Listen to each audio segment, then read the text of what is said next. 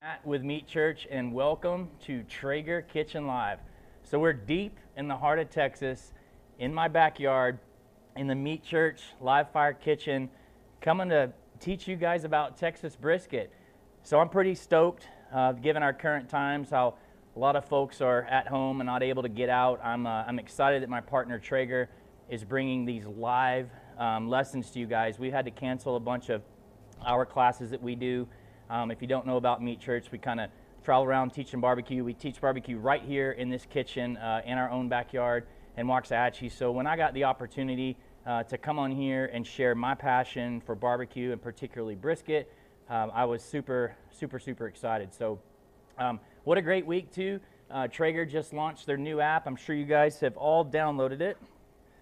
There's somebody you know on there. There's a brisket recipe. If you don't pay too good attention or don't take good notes, you can get my step-by-step smoked brisket in the app. And then you should definitely swipe and go to Instagram, because that's what we're known for. Meat Church Instagram if you don't know us. So without further ado, let's get rolling. So today, what I thought I would do is I'm going to show you guys a traditional Texas brisket. This is not a competition brisket. This is what you would find if you go to barbecue joint in this state. So I'm going to do a couple things with the trim that some people think may be a little aggressive, a little, a little more than you'd like to trim. I'll talk about that when we get there, but I'm going to tell you why we do it, and you can choose if you want to go that far or not. But today we're starting out with an amazing piece of meat. This is a Snake River Farms Wagyu brisket. I can personally attest to how awesome these briskets are. Last year at the Houston Rodeo World Championship, myself, Chad Ward, barbecue director at Traeger, and then Chris Hatcher, we finaled at the Houston Rodeo on brisket with one of these briskets on a timberline. So the exact same thing. We're going to prepare it a little bit different today.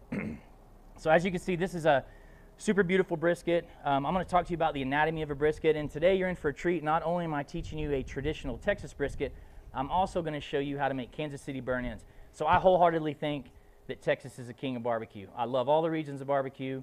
I appreciate the heritage behind them and why they do what they do, but with that said, I really think beef is king, and Texas is who made brisket a thing, and so that's what we're here for. But a Kansas City burn-in may be one of the best bites in barbecue. I mean, it definitely is one of the best bites in barbecue. We're going to show you how to make that, how to bring that out of the point meat here, and talk to you about other cuts that you could use if you don't want to use a brisket to make those. You guys have heard of pork belly burn-ins, and some people talk about poor man's burnt ends with chuck roast and things like that. So we'll show you the concepts, and you can go apply it to whatever you want. I mean, I got an email 2 weeks ago from a guy that said he made tofu burnt ends. And I mean, this is Meat Church, not vegetable church, but, vegetarian church. But, hey, whatever floats your boat. So you can apply this to whatever you want. So a little bit about us.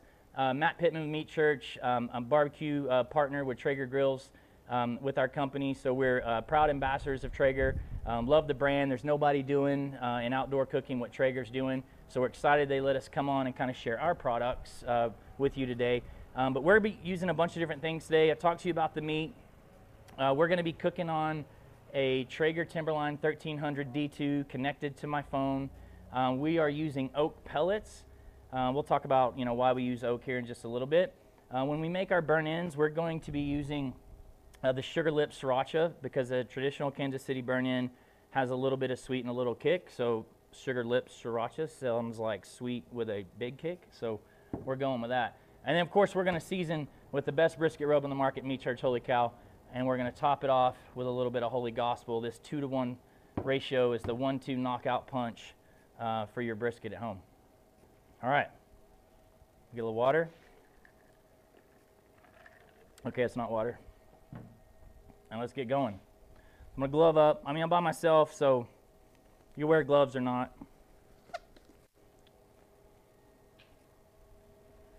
So you guys can ask questions in the comments today. I've got someone here, the famous Robinson Barbecue. It's going to be reading off your live questions coming in from the comments. We're also going to be doing a Q&A at the end, so we can pile up a bunch of questions there. And then 15 minutes after this, hour or so lesson is over, We're going to do a happy hour with my buddy Chad Ward over on Instagram, so you can go to Traeger's Instagram, and 15 minutes after this wraps, we'll be having some just kind of fun and have a drink and talk about what we did. All right, so let's get going. Brisket. This working muscle of the cow, you guys probably know, pretty tough piece of meat. I said earlier, brisket became a thing down here in Lockhart, Texas. 2 muscles on the brisket. So here you've got the flat, and underneath here that you can't really see real well is the point. And as I start to trim it, I'll start to expose that point a little more so you can see it better. But if you use my gloves as an example, this is kind of how those muscles lay. So you have the flat and you have the point, and they're kind of offset. I always joke that it's like an Oreo cookie that's offset. And when we go to make burnt ends, we're going to want to take some of this fat out of there, which is like the cream in the middle of that cookie. So nonetheless, so let's talk about trimming a brisket. There's a lot of ways to trim a brisket, and we'll get into how do we cook it, fat up, fat down. We're going to talk about, are we wrapping this with foil? Are we wrapping it with paper? Are we putting it in a pan? What are the differences, pros and cons? I always tell people there's not one way to make barbecue. There's no right or wrong way. It's just kind of whatever you choose. I choose what I'm doing based on my circumstance. So there may be a time that I wrap this in foil, maybe a time that I wrap it in paper. There may be a reason I trim it one way versus how I trim it another way. I'm here today to kind of educate you with what I'd call the why that people do different things, and you can choose what you want to do. You could do what I call a really minimal trim on this whole packer brisket. You could take off the hard pieces of fat, kind of trim up the edges, season it and put it on, and yield maximum, brisket, and there's nothing wrong with that. And as we talk about trimming it, I'll tell you the good and bad about that. Like on this flat part of the brisket, it's quite thin down here. Well, you'll have a choice. Do you want to trim that off or do you want to cook it? It's fine to leave it. And I'll tell you, if I'm spending the amount of money that a Snake River cost, I'm probably keeping it. Because if you're cooking this at home in your backyard for your family, if you don't trim this off, what's going to happen is obviously this is going to be a little more dried out compared to like the money slices you get right here. But who cares? You can feed this to your kids. You can donate it to the neighbors, whatever. It's not going to be bad brisket. Just won't be as superior of a bite as here. But I'll save that when we talk about trimming here in just a little bit. So let's get to work. Now, I really only use 2 knives in barbecue, to be honest with you. I use a fillet or boning knife. So this is just a Victorinox, really flexible. This is a cheap knife. This is 20 bucks. But I like this to trim with. I almost feel like they're disposable. Sharpen it, last several trimmings. But this is how I can make the quickest work of a brisket. It's just my preference. I've got friends that trim these with brisket slicers, just whatever you're comfortable with. And then at the end, when I go to teach you how to slice a brisket, we're going to use an actual brisket slicer. So let's get to work. We're going to start on the meat side. I don't call it the top or the bottom because that, kind of depends on which way you're going to cook it. So I'm going to start on the meat side. We're going to get to work. And this will probably be the longest part of what we're doing today, and I'm going to try to talk to you throughout the process so that you guys can see the entire brisket here. On the meat side, anything that is thick or hard fat needs to come off. Why is that? It won't render in the cook. So where this is really thick right here, or anything you can grab and kind of pull up like this, I would probably remove that. In my opinion, you do not need to be focused on getting 100% of this white off here. Like this small stuff right here, not a big deal. It's going to render out. Plus, surprise, skip to the end, I'm going to cook fat up. We'll get to that. So when this meat side is down, a lot of that stuff with the heat source for Traeger is going to cook off. So anyway, again, we'll talk about that in a second. Okay, so we've got some questions. Robinson Barbecue. Well, if you don't have Wagyu, what grade do you recommend? Great question. So if you don't have Wagyu, what grade do you recommend? Let me talk about that. So the grades of beef, kind of the lowest tier. I mean, you have ungraded, but let's, the cheaper cheap is select beef. Then you have choice. Then you have prime. That's usually where most people stay. And then you have fancy Wagyu if you want to have like a, a really good dinner. For me in Texas, the good thing for us is prime beef is really inexpensive. The difference in prime beef and choice beef, prime beef, the price difference is like 10, 20 cents a pound. So you might as well just buy a prime brisket. A lot of people go to Costco, place like that, and it's pretty inexpensive. I tell people, taste Wagyu, see what the price difference is, and then taste it and see if you think it's that, that much better than regular. I mean, these are amazing. Everyone, the who's who of barbecue competes with this particular brisket, so I know these are really, really good. Now, what I'm going to do, and I'm going to start trimming, and we can field some more questions. I'm going to start here at the top. I'm going to remove this hard piece of fat, and I'm going to cut this decal off. By the way, this brisket's cold. I like to pull this right out of the fridge. It's easier to trim if it's super cold. So if you have it sitting out in your kitchen for a little while outside and it gets real loose and shifty and your knife isn't sharp, you're in trouble. Sharp knife, cold brisket, that's the way to the promised land. Okay, I'm gonna go ahead and cut a couple of these thick spots off right here first. Any new rubs coming out? Any new rubs coming out? That's a good question. You know, we came out with the Holy Voodoo in November, which has become our #1 rub. We are, I think we've pretty well finalized our chili seasoning. And as you can tell, I don't know if it's chilly weather here in Texas. You know, all my friends here are wearing, two friends, we're social distancing. Shorts, t-shirts, obviously very comfortable here. I'm not sure if it's chilly weather. I asked that question on social media last week or 2 weeks ago and was told, yeah, it's chilly weather. So I think chili seasoning may be next. You can put your hand underneath to kind of raise it up if you want. And again, I'm going to cook fat up, so I'm not too terribly worried about that. If you feel something hard, take it off. Do you ever inject? Question is, do I ever inject? Very good question. I don't inject in the backyard, and that's coming from a guy that sells an injection. You know, competition barbecue, you've got to inject. They call it one-bite barbecue. You've got to pack the most flavor and moisture into one bite because the judge is going to take one bite of your barbecue, and if it doesn't just blow their mouth up, they're going to move on to the next guy. So in competition, everybody's injecting. You kind of have to. In the backyard, I'm not mad if you do it, but you know, traditionally we wouldn't do it. And a Wagyu brisket at home doesn't need it. All that intermuscular fat, this thing's going to be unreal without putting anything in it. I'm going to just kind of slice out this decal.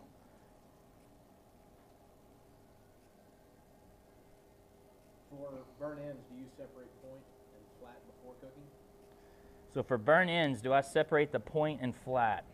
I'll show y'all that in a little bit. We cooked our brisket whole today, but I also, okay, to answer your question, I don't normally fully separate. If I wanted to take this brisket and make slices and burnt ends, you're starting to see the point now. What I would do is I would make an incision right here on this fat line, and I would basically fillet this flat up and remove this fat, exposing the point. But I wouldn't completely pull them apart. They would be attached for a couple inches, and I would cook it, you know, probably meat side up with all this point meat. I would not completely separate it, but that doesn't mean it's wrong. A lot of people I know completely separate them, but I, like Aaron Franklin, think that a whole packer cooks better when the two muscles are combined with the fat, so I don't like to completely separate them. Like, if somebody emails me and says, hey, how do I cook a brisket flat? So I was on Barbecue Pitmasters one year, and my nemesis was brisket flat, but I just don't care for flats. You don't see anybody in Texas going and buy a flat normally. It's just not that common here. What size brisket do you prefer? So this, great question, what size brisket? This was a 15-pounder. I should have said that up front. This is my perfect size brisket. I like to go buy a 15-pounder because normally I would take 3 pounds out of it or something like that, left with a 12-pound brisket, and we're going to cook at 275 today. I can get a 12-pound brisket done in 10 hours at 275. So I just like the consistency. A 15-pounder doesn't taste any different from a 10-pounder or a 20-pounder. But I say this all the time. You don't want to go buy a 23-pound brisket because it's going to take you all day and half the night to cook it. So unless your family wants to eat at 4 in the morning, I don't suggest a 23-pound brisket. So I'd go with one kind of middle of the road, and then, you know, slice it to eat it. So just cut off what you want, vac seal, put the rest away. There you go. Okay, I'll see more of this decal here in a minute, so that's enough of that for now. I'm going to take one more pass right here. We'll let this fly enjoy the fat. We're in Texas. It is what it is. We got smart flies in my kitchen. Okay, next thing I'm going to do is I want to trim this edge up. So it's really rough from where it was butchered, and you see how gray that is. I want that out. So I'm going to make what I call kind of a thick slice of bacon, sliced down the edge just to clean it up, basically. I don't like this messy stuff, and so I want to make it nice and even. My goal, by the way, is a nice symmetrical brisket. So the more symmetrical, the more evenly it cooks in the cook chamber. So that's my goal.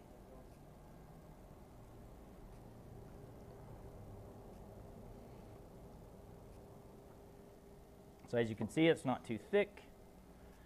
Now, we're really going to talk about this when I get into more aggressive trimming I'm going to do in a little bit. But I save all of my meat because I'm going to grind it up. So I'm going to say that up front. Before somebody comes in and says, man, that guy trimmed way too much off that brisket. You don't have to trim as much as I trim. You trim as little or as much as you want. But don't waste anything. We're going to take this meat and we're going to grind it Last week we made brisket chili. Last week we made brisket hamburgers. We can use it for guisada. I mean, the burgers, like I said, are amazing. So you can get an inexpensive grinder for like 99 bucks or so, and you can leverage all that meat. And then we take the fat, the soft fat, not the decal, and we render it down into brisket tallow, which is like liquid gold. And so in our house, when we need oils and things like that, we just use the tallow instead. And if you're on keto, it's really healthy for you. It's a good fat, so it's a win-win. So whenever I'm done, no matter what this looks like, there's not going to be any waste from what we're doing. I try to respect the animal and full utilization of this. There's only 2 briskets on a cow. I'm not trying to be a tree hugger, but honor this animal. We need to use everything we can. So anything that comes off here, I'm not going to waste it. So keep that in mind. When you're going to trim it, if you don't have use for the trim, maybe you don't trim as much. Why cut the fat out? Why cut the fat out? So fat is flavor, but in moderation. Like here on the decal, super hard, couple inches of fat. If I left that and cooked this brisket, when I go to make my slices, I'm going to have this gigantic fat pocket right in the middle you're not going to eat it, and you're just going to have to cut it out. So I'm trying to get down to just the appropriate amount of fat, basically. Okay, I'm going to flip over now and go on the fat side. And when you look on the back of a brisket, the entire thing is not overly thick. It's actually quite thin through here. And then just right here is it thick. I mean, so that's 4 inches, couple inches. This is, when people say you need to shave the fat side down to 1/4 inch, that's what they mean right there. And this one isn't overly fat. And I'm going to tell you, when we go right here and trim, I want to be real careful because I don't want to go, like right here, this brisket's already scalped a little, it came that way. I can always take more fat off, I can't add it back on. So I'm just going to just basically slightly shave some of that. It doesn't need a whole lot. It's a little thick right here, maybe a hair right there, but this one doesn't need much. And again, I'm going to cook fat up, and this fat with the seasoning rendered in this timberline is the best bite. So I don't want to get rid of this epic taste. I'm going to start down here and just kind of cut off this excess. So that's super thick fat.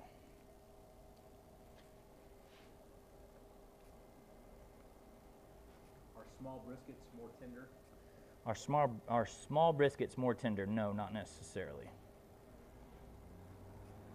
We cook a lot of different beef here.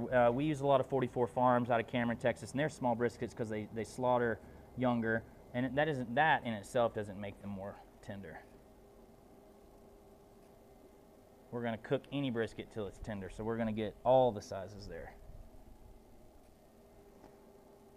Okay, I got lucky with this one. There's not a whole lot back here, and you can tell this one sat out a little longer than I wanted. All right, we'll do a little more trim there in just a second. Now I'm going to do one more thing to this brisket. And this is where you got a decision to make. Actually, I'm going to do 2 more things to the brisket. So this hard fat in here, some people will just kind of grab this, and they'll basically I'm just going to use the word carve. They'd kind of carve that out right there, right? And I could take my knife, and I could just kind of slice this out. Well, and you're not going to get all of the fat out of there, but what I do, and this is, can be considered a little bit much, so warning, you can at a minimum just cut that out, be done, and move on. I've got a brisket trim video on the Meat Church YouTube channel that shows you this, what I like to do, and a lot of restaurants here do, where I'm going to take my knife right here in this fat section. I'm actually going to remove all of this because I'm just going to tell you there's actually not that much meat right here. There's a little bit of meat. So I'm going to sacrifice this whole thing to make the brisket nice and smooth and aerodynamic. Again, you don't have to do that. You could just cut this fat out right here and be done with it. But since I'm going to utilize this fat, I'm going to opt to go really aerodynamic, take this off, and then I'll grind this up and turn it into something else. Can you freeze trimmings for later? Can you freeze trimmings for later? Absolutely. I'm on my tiptoes. We're gonna flatten it out a little bit, but when you look in here, it's like, I don't know, a few ounces of meat. That is amazing grind, so I'm gonna save that and grind it into something else. So I don't mind doing this. But again, not to beat a dead horse. If you aren't gonna use it, then just cut this fat out and go on. Can you freeze your trimmings? Absolutely, we do that actually, because we won't normally get enough trim out of a brisket to do what we wanna do with it. So we just put this in food saver bags, throw it in the deep freeze, and then we get a bunch, we'll get a bunch at once to do whatever we're trying to do. Make chili, sausage, whatever. Is Wagyu worth the extra money?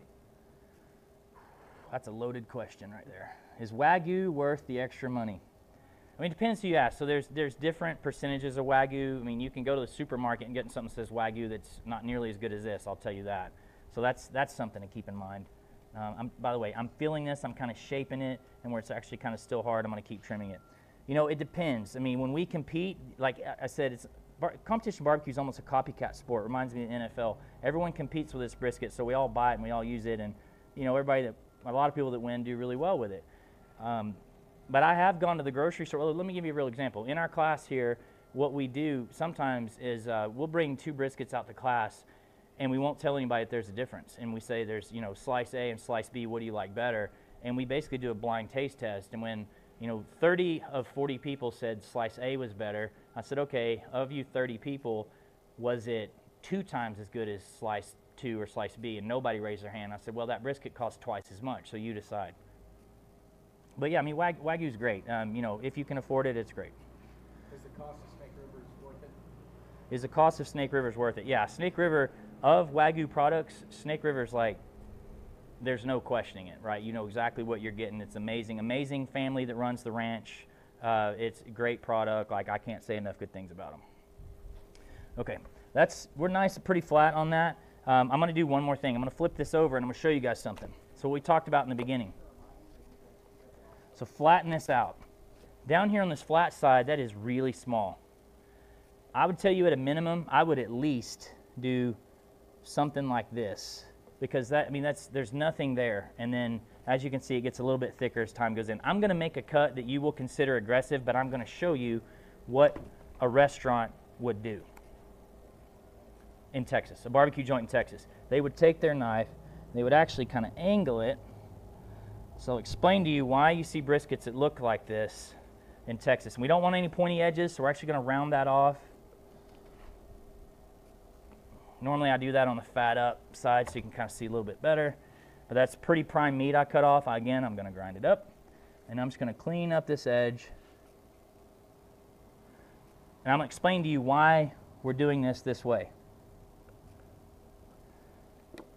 All right. You come to a barbecue joint in Texas, there's a famous list called the Texas Monthly Top 50. It's the supposed best 50 barbecue joints in the state. When you go in there and you order brisket, it's got to be amazing. Every single slice of that brisket has to be perfect, or you're going to go on Yelp or somewhere and rip them. If they don't cut off these ends where it's really thin and they go to slice that, the bite for the customer is not going to be very good. So they're going to do this, so see what we're left with? Much thicker brisket. And that's what we've cooked for you today. But again, like 5th time I've said it, use all of this stuff so there's no waste. Someone cooking brisket for the first time, what size do you recommend? Someone cooking brisket for the first time, what size I recommend? I mentioned I like 15 pounders and why I like 15 pounders, but you know, 12, 13, 14, 15 pounds. Start with a 12 pounder. I don't like to go like too much smaller. You know, the smallest I ever really go is 10, and that's pretty rare. I'll tell you, I could sit here and whittle on this thing all day. Just keep filling it, filling some kind of fat stuff and hard stuff and pull it off.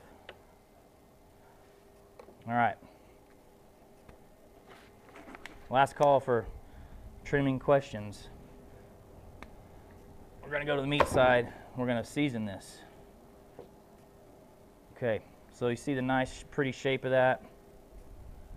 I kind of don't, you know, if I want to get real picky, I'd a little bit there. All right. So here's what we're going to do today. We're going to season with 2 seasonings. We're going to use Meat Church Holy Cow, which is our beef rub, and we're going to use Meat Church Holy Gospel, which has a hint of sweet in it. More about that in a minute. This is a combination that we use in competition, and this is primarily the recipe we teach with. You can just use the Holy Cow. That's what I did for a number of years. And then I kind of saw the value in layering a different flavor profile. And actually what happened was a lot of competition guys were doing it, and I realized that it was really good, and we started doing it. How do you get a dark bark? How do you get a dark bark? I'm going to show you that in a minute. We're going to talk about that when we talk about the cook process.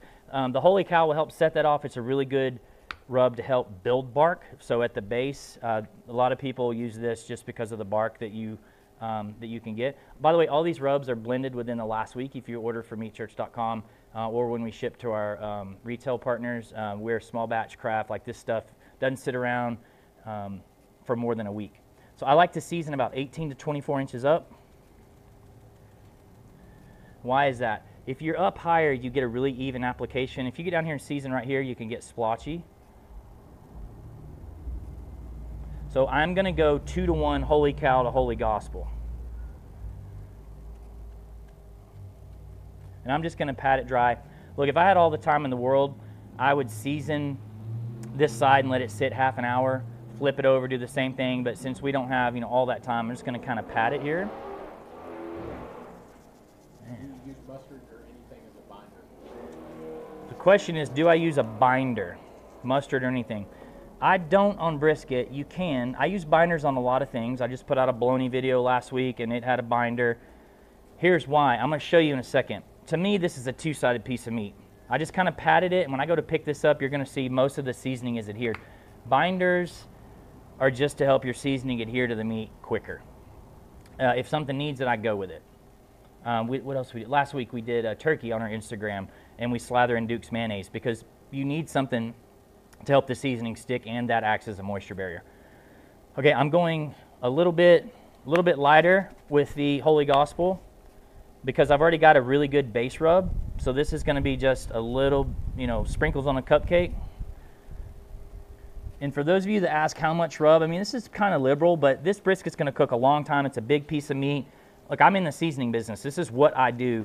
So sometimes we'll get some criticism like, why are you seasoning so much? I mean, I've never had somebody say you over seasoned that. This is what I think is a perfect amount. So I'm patting it since I don't have 30 minutes, which by the way, I usually talk about cooking a brisket on the weekend, so let's say Saturday. All this trim work I just did, I mean, I recommend doing that on Friday night. Why not? Because you come home from work, or we're not at work, we're at home, so you're home anyway right now. So, crack open a beer, trim your brisket, and you can season it if you want. It won't hurt a brisket to season it early. You don't have to. Put it in your fridge and get up in the morning and cook it, because nobody wants to do this, what I just did at 5 in the morning. Okay, so watch how little falls off this brisket. Like 2 particles fell off. That's why I don't use a binder. My methodology to teaching barbecue is kind of to give you the most simplistic way to make amazing barbecue. So I'm not trying to give you, out chef you or give you a 2 or 3 page recipe. If you don't need it, then I'm not going to tell you to use it. You can use it if you want, nothing wrong with it, but you don't have to have it. I'm now doing the exact same thing on the back side, on the fat side. Do you ever season and let sit overnight? Do I ever season and let sit overnight? You can. Our rub is so fresh and bold that I think, normally we season this stuff and we put it on the pit and we go. It's going to come off the Traeger. You're going to be like, okay, it tastes good. I don't think it was over under seasoned. I feel good about what we do. But like I just said, if you want to do it the night before, you certainly can. It's not required. Other rub combos besides these that you recommend? Other rub combos, I like the Traeger prime rib rub. I'm messing with a little bit of coffee rubs right now. Whiskey Bent's got good rubs for brisket. Okay, there we go. Bam. I'm gonna pat that in just a little bit because, for time's sake. What Traeger rubs would you use for a brisket? I like the prime rib rub for. Oh, sorry. What Traeger rubs are good for brisket? I like the prime rib rub myself, and the coffee rub. Okay. Questions? More questions? Good. Okay. Keep going here. All right. So now it's time to talk about cooking this beauty and putting it in the timberline. We're not actually going to put this in the timberline because we only have 25 more minutes, and this can't be done in 25 minutes. So I'm going to set it aside. We're just going to kind of set this over here, let it hang out. So now we're going to talk about how do we cook it. So if you follow the recipe, I cook at 275. Again, is it the magic number? Not necessarily. I don't care if folks cook at 225, 250, 275. When we compete, we start our briskets out 325 to 350 for the first little bit and pump those briskets up. So there's a whole bunch of ways to skin a cat, as we like to say. But if you just follow the recipe, what's in the app, really, it's a very simple two-step process. So 15-pounder cut down to 12, 13 pounds, cooked at 275. You can get that done in around 10 hours. So or so, right? You're gonna put your meat in the Traeger, and it's gonna cook for 6 hours or so. We'll talk about that more in a second. You're gonna wrap it up. You're gonna get it through the end of the cook till it's probe tender, rest it, and enjoy it with your family. But I'll tell you, and this is a big tip, you don't always have to have your head stuck in that recipe. Matt's recipe says cook at 275. So adjust this recipe to fit what's going on in your life. I made a really cool video with Traeger last year called the Weekday Brisket that's on our YouTube.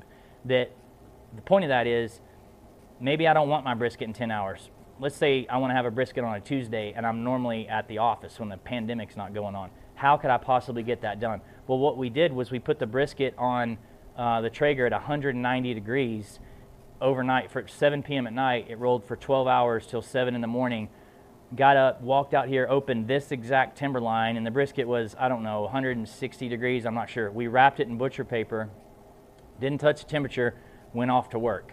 From our app, several miles away from the house, at noon, because I wanted to eat at supper, we increased the temperature of our timber line to 250 degrees.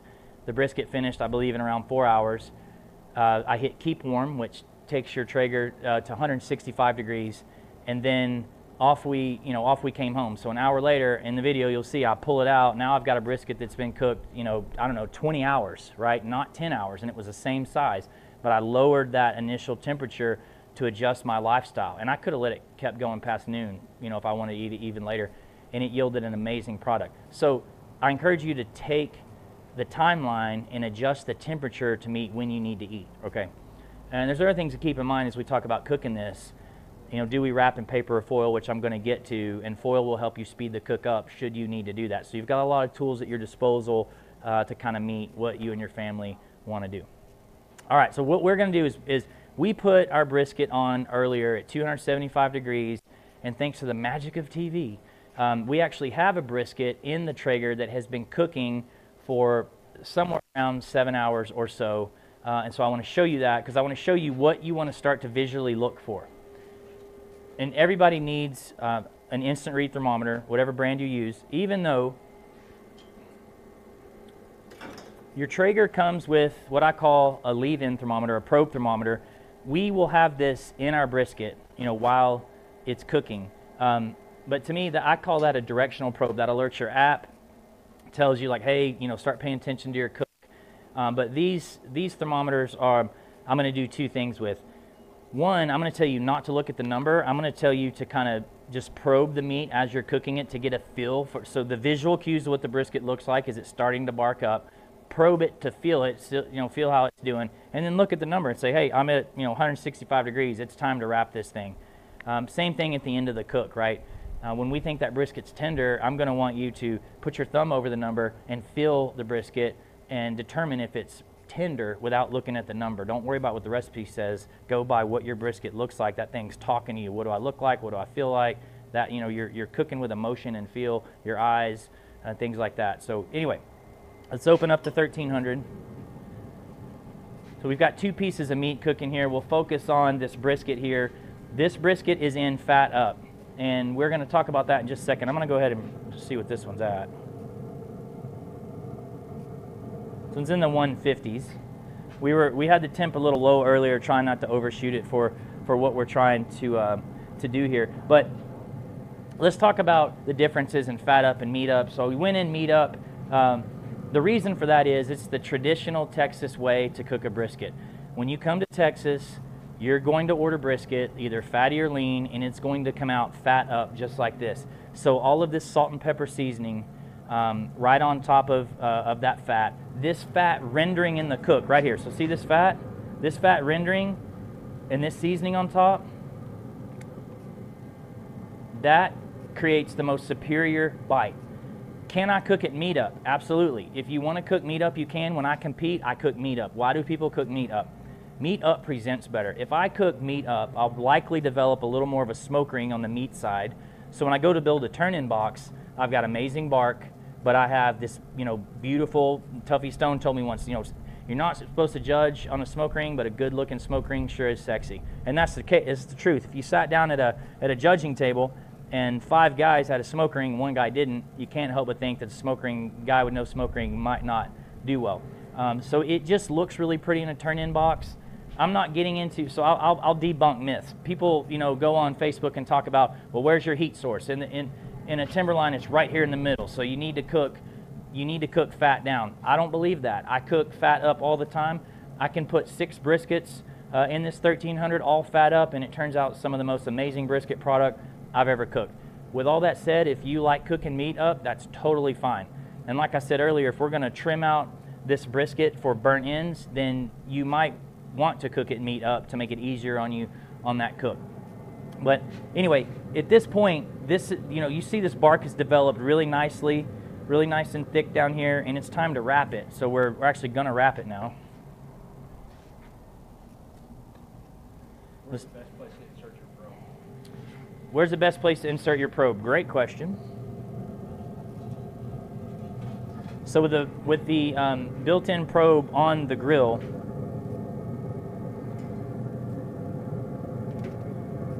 I'm right here in the heart of the flat.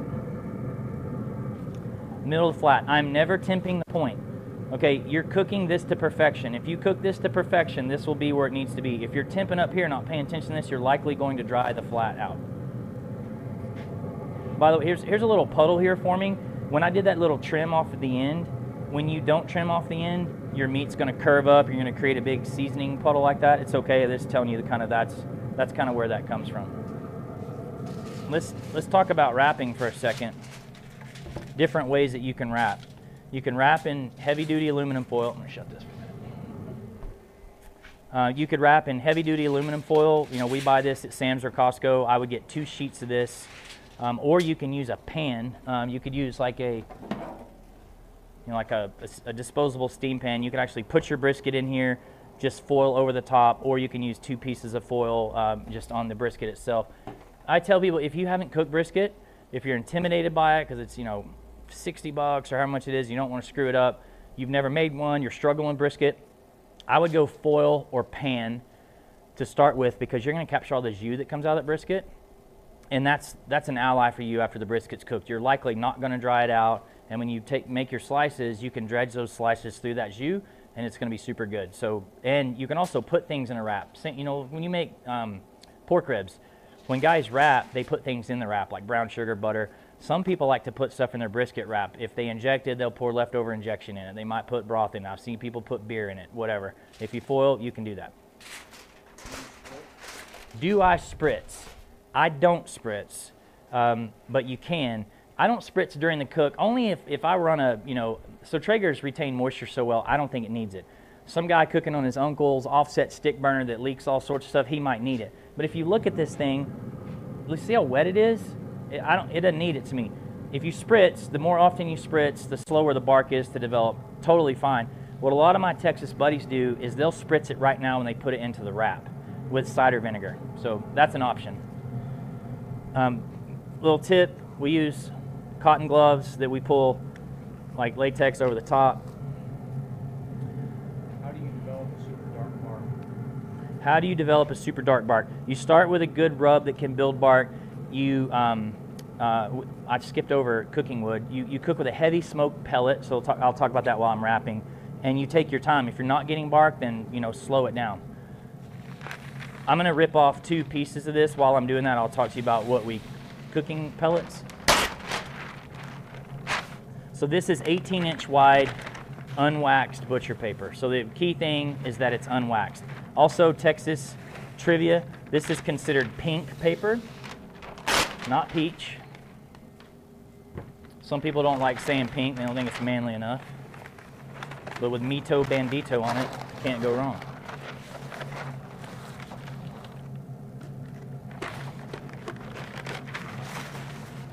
Okay, I'm gonna lay this butcher paper out. You gotta overlap it just a little bit. I'm gonna let's just put a knife here. That'll be safe. Real safe. While I'm getting this out and talking about the wrap,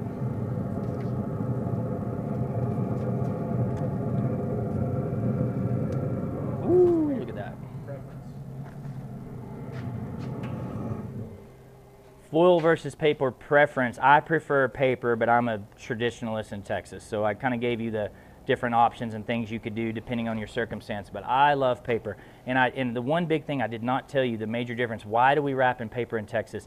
All this amazing bark that we've built, when you wrap in paper, the paper's permeable. And so that the brisket and the bark can breathe through the paper and you won't lose it. When you wrap in foil, whether it be a pan or the heavy duty foil, you're basically steaming the meat, and that's okay, but when you open it up, the bark is just going to be really shifty. It's going to taste awesome, but you'll lose some of the bark that you were building. You know, how do you wrap this?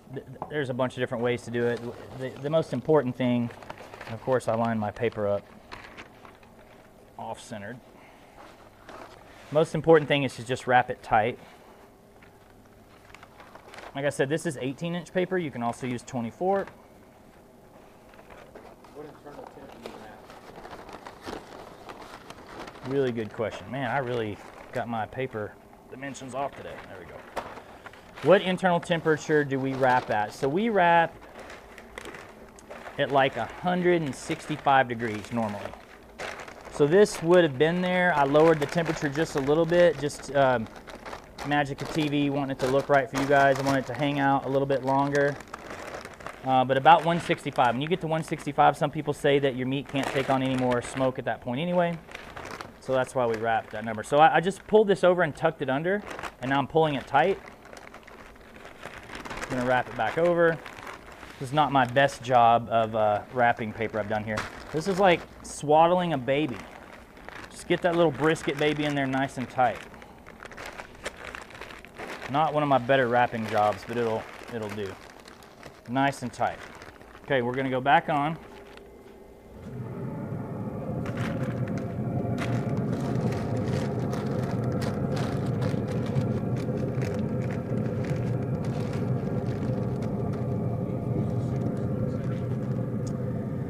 Okay, I'll answer that. And you can take your probe and put it right through the paper, foil, whatever you're using, and you're good to go. Let's talk about smoke pellets, and I just got asked, do I use the super smoke setting? All right. In Texas, I mentioned I don't know if I mentioned, we make our barbecue with post oak. Therefore, on a Traeger, I use oak pellets. Oak is a very smoky wood. I want maximum smoke in my beef. So when I'm cooking beef, I'm cooking with oak. Other good alternatives would be the Texas beef blend. Mesquite is really good. It burns a little hotter and kind of has a distinct taste. I like the big game blend. And if you want to start coming down in terms of smokiness, hickory works. Hickory is really, I think, like the best all-purpose, so love that. Start coming down less smoky would be pecan. I want more smoke than that, so I try not to smoke with pecan. I use pecan on things like poultry and things like that. So point is, I want big smoke, I'm going oak. So when I bring my pellets in, I'm bringing in tons of oak, a little bit of hickory from how I grew up in the South, and some Texas beef. That's pretty much all I use. And the question on the Traeger, do I use super smoke? Yes. Anytime I'm trying to impart smoke into something, so could be if I'm making bacon, if I'm smoking bacon that I've cured, I'm hitting the super smoke. When I gave the weekday brisket example earlier,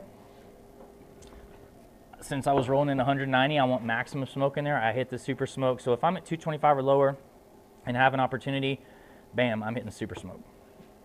Rolling. I want to mention one more thing before we go to talk to you guys about burn ends.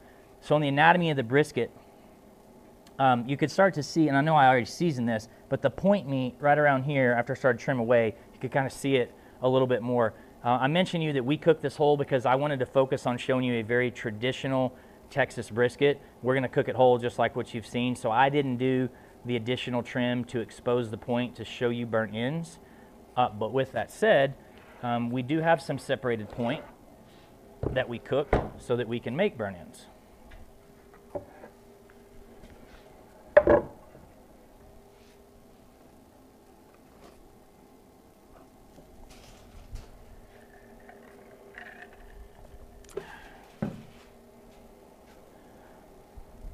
Big thank you to Tito's for keeping me hydrated.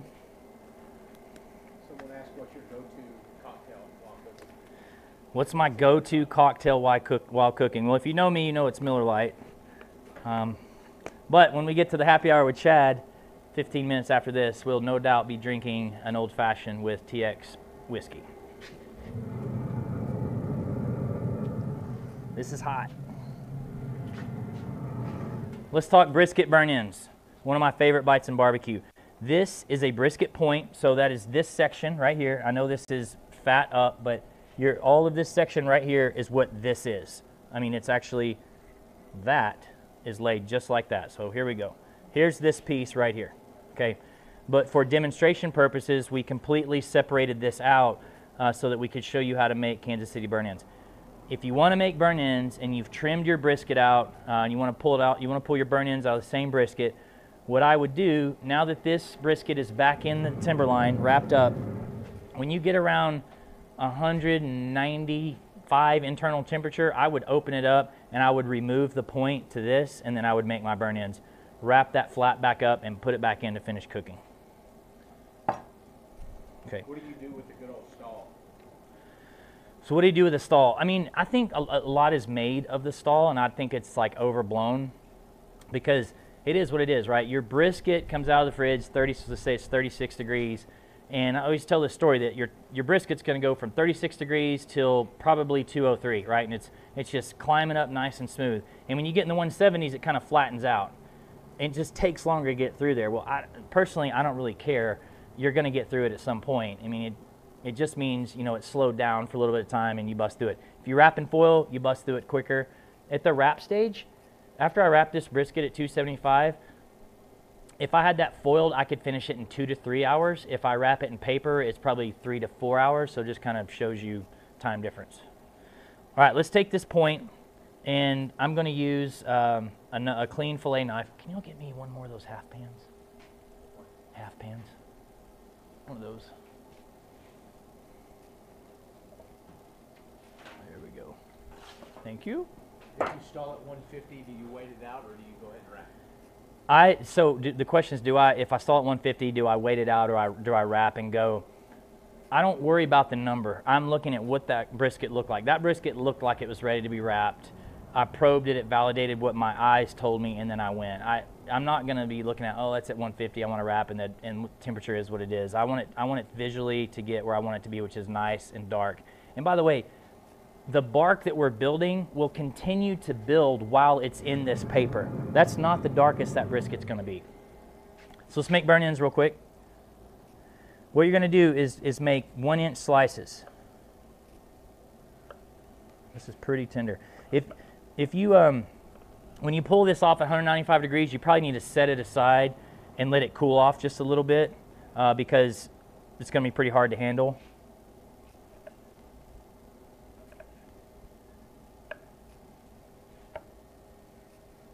And you just want to come back across the meat and make, you know, just kind of, I go 1 by 1 cubes. I think those, you know, are kind of easiest to bite. And then what I'm going to do is I'm just going to throw these in a half pan. We're going to add a little seasoning and a little sauce, and we're going to go back in the Traeger.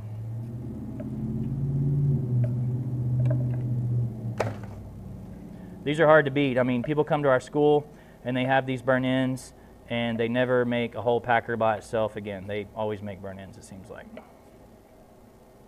you watch Tiger King? Did I watch Tiger King? Not only did I watch Tiger King, but I also watched the TMZ special on Monday, which was a complete ripoff. I want to know what's up with the dude on the jet ski at the end, and he's in the new one on the jet ski. So I'm currently trying, if you follow Clay Travis, he posted a picture of a guy who painted the dude on the jet ski in the ocean. I'd like to commission one of y'all to paint me that snitch on the jet ski in the Redneck Riviera of Florida, and reach out to me at matt@meatchurch.com, and I will trade you like a lifetime supply of rub to paint that painting for me. Free Joe Exotic, okay? Let's get that hashtag trending. Okay, traditional Kansas City burn-ins. They have a little sweet, a little heat. So what we're going to do is we are going to go back to our Holy Gospel rub. Our Holy Cow rub, the beef rub, is salt, pepper, garlic, little paprika. The Holy Gospel has a little bit of sugar in it, so it works really well with these. We're going to apply some more seasoning.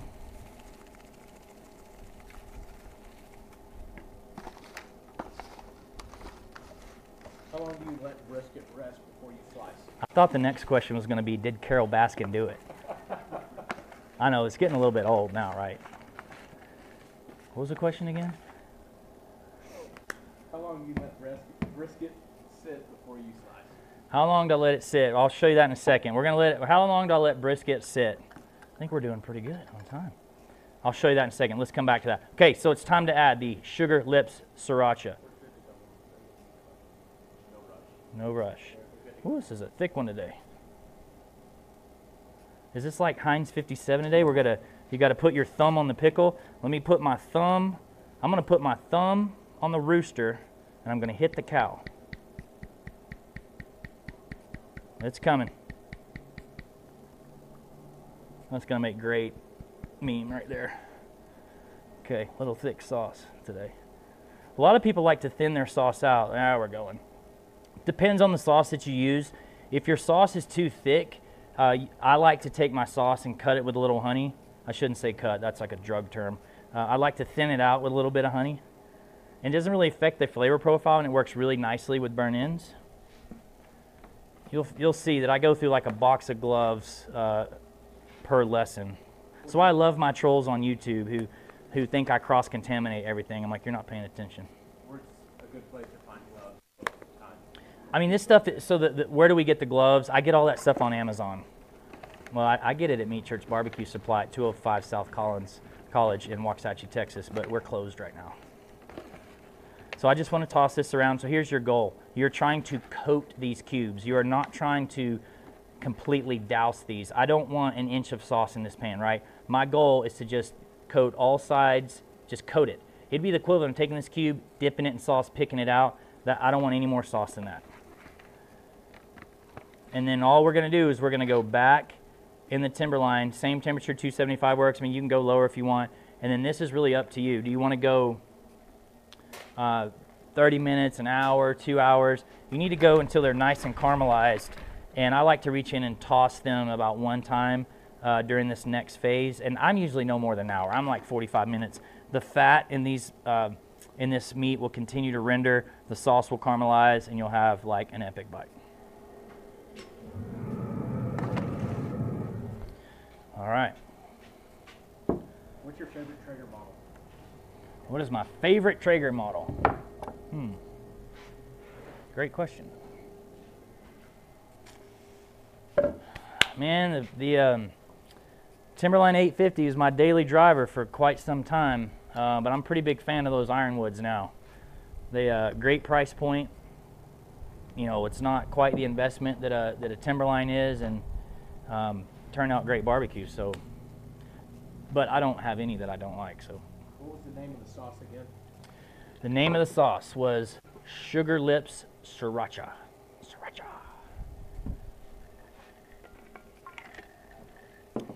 Okay. We're going to move on to the sliced product, the grand finale. What temp are the burnt ends done? Man. What temp are the burnt ends done? To be honest with you, I don't temp the burnt ends. They're done, right? They're tender. When you get them to the 195 range, when you're cooking the brisket whole, they're tender. So they're, quote, done. Now we're just locking in and caramelizing that sauce. So once the sauce looks how you want it, you're good to go. I'm gonna show you guys how to slice a brisket and then how to eat a brisket.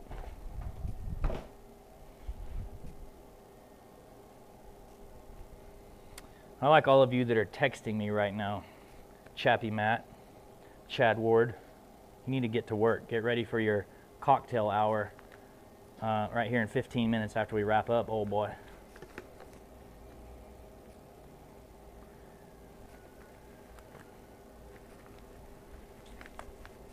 Okay.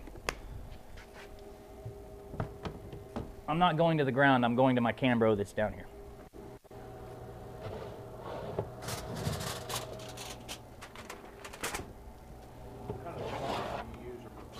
Kind of what? Thermometer. What kind of thermometer do I use? I use Thermopin MK4 industry leader. You can go to our website, click partners, and click on this logo to get the one that I use. But this is the #2 tool in your cooking arsenal right behind Meat Church if you're cooking on a Traeger.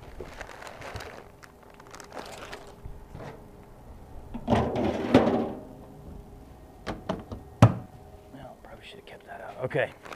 All right, this brisket's done. It's been resting. Very important. When you smoke a brisket, pull it off to the tenderness you want, which I didn't really get into that. Hold on, before we do that. We're looking for tender here, which is probably usually 203. So what I do is I set this probe alarm at 195 to alert me to my phone to say, hey dummy, start paying attention to your cook. And then I take my instant read and I just start probing it. But again, like I said earlier, I'm feeling for tenderness right here. So when you push in the 170s, 180s, 190s, you're gonna have to work to push it in. But then suddenly you're gonna push this in and it's just gonna, like no resistance.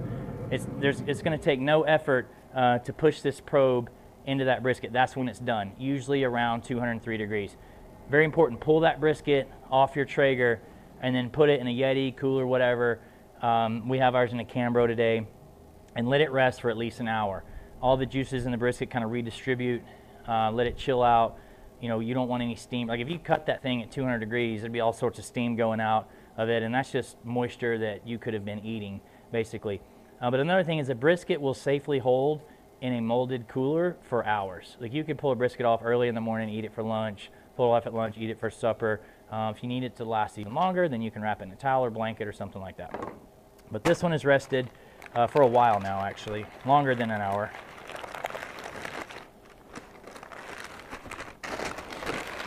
I hope it looks good.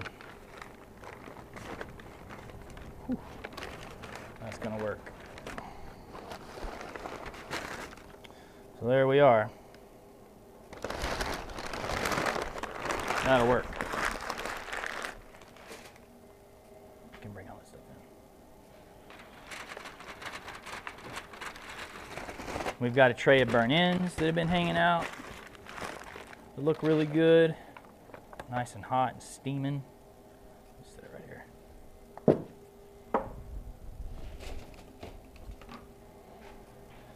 I like to usually toss these again, like if there's any moisture in the bottom of the pan. Give them one last little toss. Those are gonna look super good.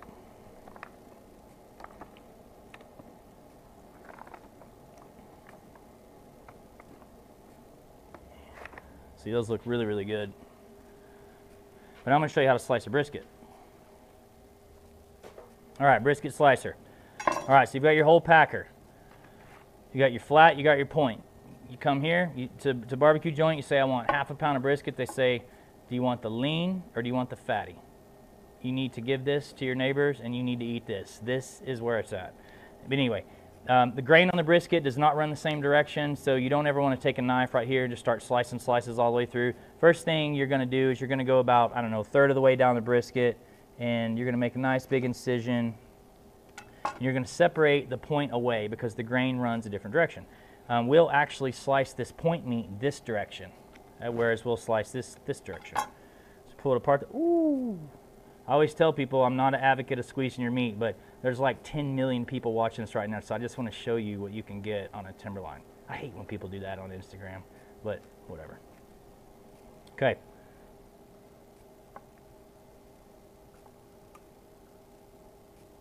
So we're going to slice up a little bit here, and we're going to eat. I think we're going to have some Q&A, maybe. Are we going to have Q&A?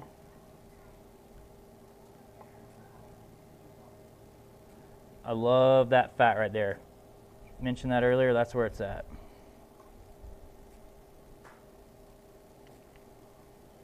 Hit me with the questions while I'm slicing this. What's your favorite thing to make on a Traeger? What's my favorite thing to make on a Traeger? Man, everything.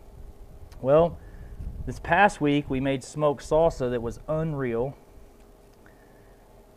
I'm working on the dip section of my website right now. Man, I love making beef ribs, to be honest with you. That's probably my favorite barbecue. You guys probably know I make tons of pork belly burn-ins. I mean, honestly, anything to get my family outside cooking is where it's at. I'm not too picky. So spin this direction. Thicker slices in your point. So you're going to go kind of number 2 pencil here, and you're going to go not quite twice that wide here, a little bit bigger because there's a lot of fat content here. Wider slices help you get that. How's your hair holding up during quarantine? That's a great question. How is my hair holding up during quarantine? So I took a shower right before we went live. You can tell I conditioned right here. You see the curl. This is like a problem. Like it's like I got a Ferrari and I can't get it in the shop. So I reached out to my girl, and she's been wanting some crawfish, and I said I'll gladly boil you crawfish to come cut my hair. I don't know what I'm gonna do. Seen a bunch of my friends out there getting their hair cut by their wives. That ain't gonna happen. I love Mrs. Meat Church, Tracy Pittman, but she will not be getting shears near this work of art. So if this thing goes on much longer, like look, if this thing rolls through the summer, I'm gonna be back to my mullet days, which I'm not that mad about, but Traeger, they might not like that look. So stay tuned. Thoughts on the new Traeger app? Thoughts on the new Traeger app? Sick. Y'all want to hear a funny story? They're doing market testing on the new Traeger app down here in Texas this year, and we go pick up my buddy Yalmar, marketing genius at Traeger, tells me what they're doing, what they're testing with. The next day, my dad sends me a picture, and my dad's doing the testing, completely random. So if you're watching, Dad, I love the new Traeger app. Step by step, it's awesome. Ooh, look at that. So here's how you check your brisket. This didn't rest enough, really. No, there's too much steam here. But to me, this is what I want to test. Right here. I want the bend. Do you get the perfect bend without breaking, right? If you break this test, it's probably a little overcooked. So that's the first thing. Sorry, I was taking a picture. And then you're going to want to do just the slight pull, bam, comes right apart. There's that, look at that right there. So why does Matt cook fat up? That is why I cook fat up right there, just my preference. That's hard to beat. Okay, so let's make a sandwich. Do you want the lean or the fatty? Both. Bam. Bam.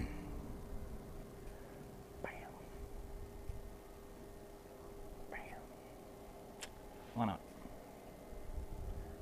I just got off the keto diet, so I can eat more. What's the most unusual thing you've cooked on the Traeger? Reindeer. Most unusual thing I've ever cooked on Traeger is reindeer. I mean, I don't think it's that weird, but my kids were pissed. What's your favorite barbecue joint? What is my favorite barbecue joint? Well, that's a hard question. I would say Valentina's Tex-Mex just south of Austin. By the way, don't sleep on this coleslaw. I think that's potato salad. This is potato salad off the Traeger app. It's a warm potato salad that starts on the Traeger. This is really, really good. We make it quite a lot. So we're going to go with both. That's what I like to serve this with, it's one of our main side dishes. So I was told to take a very awkward bite. I think that's literally what it said. So here we go. Here we go, Krista. This is for you.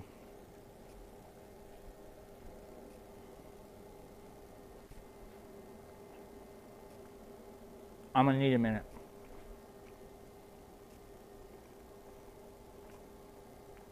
Not mad about it. Damn, that's good. It's like breakfast, lunch, and dinner. And it's all over me. And I don't care. Hold on. Bam. That's good. Are your rubs gluten-free? Are my rubs gluten-free? Yes. Man, that was really good. Okay. Y'all hungry? Have you ever had a non-barbecue dinner? Have I ever had a non-barbecue dinner? Pro tip, most professional barbecue guys don't eat barbecue. Yeah, right before we went live, Chad Ward, we had Taco Casa, super burrito, taco light, yeah. Sushi's my thing, sushi, Asian food, y'all can have the barbecue, I'm kidding. Oh, I'm covering that up, y'all need to see that. I didn't bring a spoon for the potato salad, so. Have you ever dry brined a brisket? Have I ever dry brined a brisket? I don't do that. I know people that salt their briskets. I do salt brine my steaks and things like that, but I don't with the brisket. A good tip though, if you buy a brisket in a cryo pack, so from like a big box store, wherever, you can keep that in. If you're buying it for someone that's moving them, like, so let's just say Costco. Costco's selling them all out the same day. You can keep that in the bottom of your fridge safely for a month. You can actually go longer than that. I'm not going to advocate that, as long as there's no puncture in the bag or the bag doesn't puff up, and that brisket will wet age, and it's really, really good. By the way, brisket dies a pretty quick death. It grays out and dries out really quick, so I won't normally come through and just mow through and slice a bunch up. You want to slice brisket to order, I say. So just cut off what you eat. If it's just like you and someone else are going to make a few slices, I would make those slices and leave the rest. I mentioned that earlier. Wrap it in like food service film, put it in a food saver bag, and keep it whole. Reheat it whole, and then slice as you need it. Don't, try not to cut the entire thing unless you know the whole thing's going to get eaten. So anyway. Have other questions? We don't have another question. Man. I want to give another 5 minutes of questions. Okay. Well, you guys can fire in more questions. I say we've got 5 more minutes, and again, to kind of tease the next segment. So if you guys hop over to Instagram here in a few minutes, Chad Ward's going to fire up a little cocktail hour, and we're just going to have a little talk about what we've been doing today and talk about the cook and how did I feel about this amazing brisket that, just kidding, that we prepared for you guys, and we'll kind of talk through all that. You have more questions yet? Best advice for someone just getting into grilling? Best advice for someone getting into grilling. I have several pieces of advice. When I was on Pitmasters, I didn't win that episode. I might have won in barbecue since, but Tuffy gave me a lot of advice that I put in my notes on my iPhone, and they're still in there today. So I didn't allow myself enough time for my cook. And he told me overs are always better than unders. It's always better to be looking back than looking ahead, and I'll never forget that. So I tell people, first off, you got to have patience, right? This stuff takes a long time. Don't be in any hurry. But secondly, you have to plan enough time. So it's good to prep in advance and plan more time than you need for your cook, because you can rest your meat. I always mention, don't call me on Saturday at 5 o'clock and say my party's starting and my brisket's not done. What do? You've got to get it done, and you've got to rest it. So don't plan to have your brisket done at 5. Plan to have it done at 3 and then rest it, or 2 and rest it. So plan plenty of time. Keep your grills clean. We do lots of grill maintenance. With your Traegers, clean them constantly. The buildup in a Traeger or any kind of smoker is not flavor. It's a grease fire waiting to happen. So keep your grills clean. Try to cook everything you can outside. Especially for a beginner. I challenge you, try not to use your inside kitchen. We have a stove in our kitchen, and its only purpose is to store our cast iron skillets. So we try to cook everything outside, breakfast, lunch, dinner. I mean, it doesn't all happen outside, but that's the reason we built this big kitchen, so that we could cook out here as much as we can, have our family outside. You always wrap? Do I always wrap? So, like, are you talking like strictly East Coast or West Coast, like Tupac, Biggie, West Coast? I do fancy myself a West Coast guy, but I suppose you're talking about brisket. I do always wrap my brisket. There are things I don't wrap, like beef ribs, for instance. I like to take my beef ribs all the way through the cook, and I don't wrap them, but you can wrap them last hour or something like that, but I do generally wrap my brisket. We're done.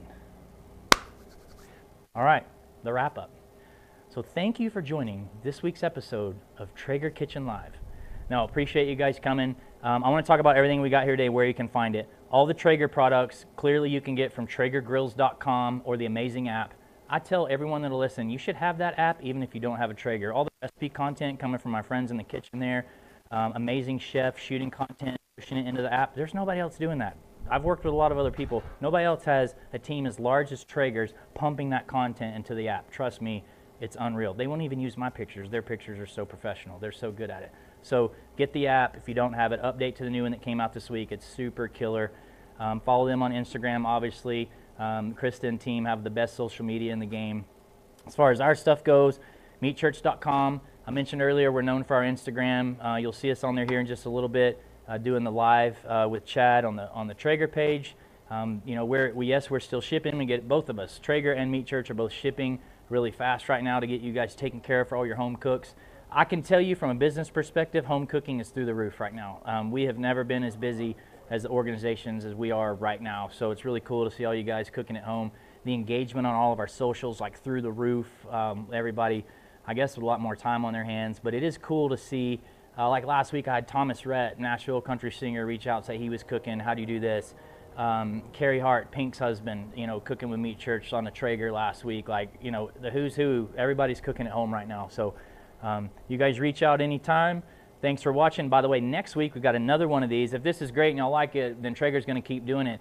And next week is the famous Chad Ward, Director of Barbecue Marketing at Traeger Grills, will be doing the Traeger Kitchen Live next Thursday night. So again, download the app, follow us on social, check us out on Instagram here in a few minutes as we kind of do the wrap up over a cocktail. Can't thank you guys enough for watching. This was a lot of fun. We haven't got to teach in a while, so this was a lot of fun.